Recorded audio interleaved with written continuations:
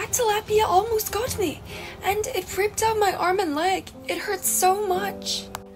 You barely escaped. I'm so glad you're fine, but you'll have to live with only 2 limbs now.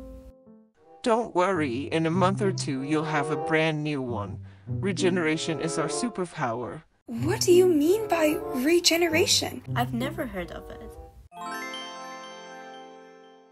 Slow regeneration is a remarkable biological adaptation that typically allows salamander species such as axolotl to fully recover from severe injuries. Developed over a long period of natural selection from environmental pressures, these unique abilities provide adaptive advantages that allows animals to be more capable of escaping predation and repairing damage in competitive survival environments.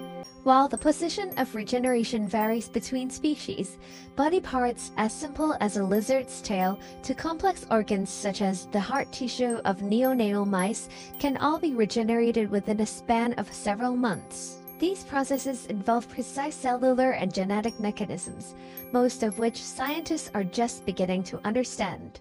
This miraculous process all begins from the amputation of a limb.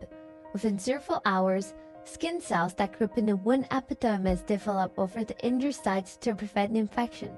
Nerve signals from the injured site first triggers dedifferentiation of cells, where mature cells like muscle and connective tissues are reprogrammed to lose their specialization and return to an earlier state. These stem cells further migrate to the site of amputation to form blastema of rapidly dividing cells. The most remarkable of all is the combination of bodily signals specific to the regenerative species that orchestrates the process, such as the bone morphogenic proteins that control blastema growth, and Hox genes responsible for positional memory, ensuring that the new limb mirrors original size and mass. Within a few weeks, the blastema redifferentiates, forming a fully functional limb, complete with reconstructed bones and joints, and a compact yet precise neuromuscular system in a short span of around 50 days. Perhaps more shocking is the fact that axolotls are also capable of regenerating brain tissue, following a similar process as limb regeneration both. This time, however, neural stem cells proliferate and move to the damaged site.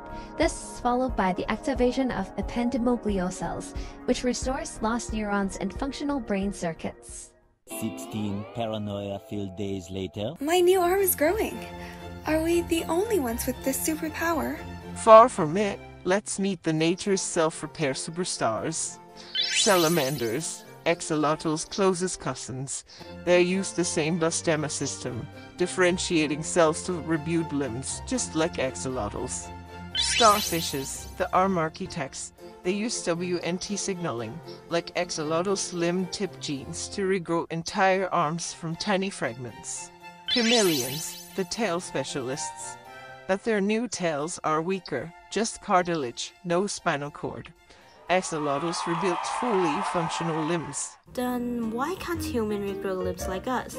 Well, human limbs are much more complex. Their cells prioritize rapid wound healing over regeneration. Good for quick survival, bad for regrowth.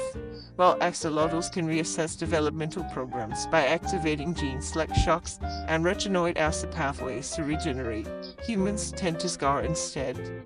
But I heard scientists are now using axolotl DNA to reactivate these pathways. Regenerative medicine could potentially revolutionize the way humans are treated within a few decades. 4 to 6 weeks later. Oh no! My right arm grew back, but my left foot won't.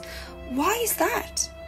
Kid, even superpowers have rules. There are limits to your regeneration power. When your wound is too close to your body, shoulders or hips won't regenerate. And when your nerves are damaged, there won't be signals sent to the brain, thus no regrowth. The same spot cut repeatedly, eventually your regeneration power at that spot fails. Older axolotls like me often have slower and less perfect regeneration power. We cannot wait to see what this unique regeneration power holds for future medical breakthroughs. We may only be a few steps away until regenerational medicine helps completely regrow amputated limbs in animals, just like that of axolotls.